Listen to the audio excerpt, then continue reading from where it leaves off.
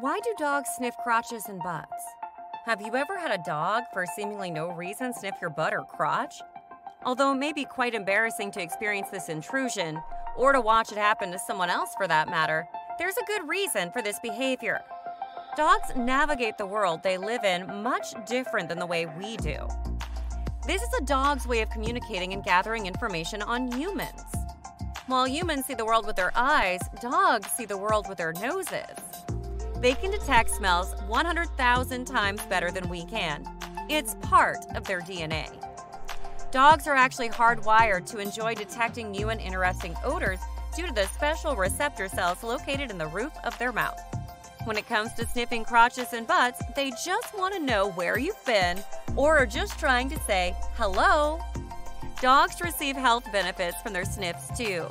Sniffing improves stress levels, improves brain function and behavior, entertains them, and improves their overall well-being. So sniff away, we say, and let your dog do what they do best.